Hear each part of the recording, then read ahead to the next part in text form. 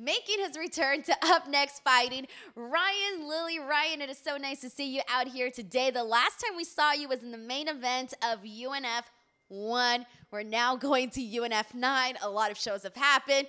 Well, why that gap from UNF 1 to UNF 9? A couple opponents had fallen out, and then I ended up fighting for Bellator in October, and then I fought for another promotion after that. So now I head up George looking for a fight, and hopefully no one backs out, and looks like we got a solid opponent ahead of us, and so I'm excited. That's really cool, man. Doing Bellator, doing UNF, you're keeping busy. What's your schedule look like? Just a lot of training, and then I'm a full-time coach at the gym, so I have my clients and teach a lot of classes. And then I've been traveling to Huntington Beach and Costa Mesa, so I live in Thousand Oaks, so it's an hour-and-a-half commute each way. But I've been training with like the best in the world, and yeah, I can't wait.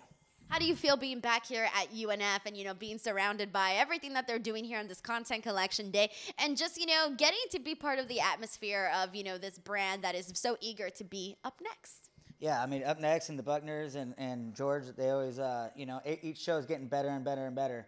And, yeah, I mean, I fought in the Up Next 1, and now this is Up 9. And, yeah, you guys got catering, food, and everything like that, mad merchandise. And, yeah, I'm just excited, and, yeah, I'm glad to be back. What can the fans expect from you at UNF 9? It's fireworks. It's 4th of July weekend, so I'm going to put a fireworks to it, and I think it's going to be fight of the night, or if not, knockout of the night. I think it's going to go round 1, and, yeah, I hope he's ready because I'll be ready. Sweet. Ryan, thank you so much for chatting with us here today. For those of you watching, do not forget to subscribe to the channel and hit the like on this video.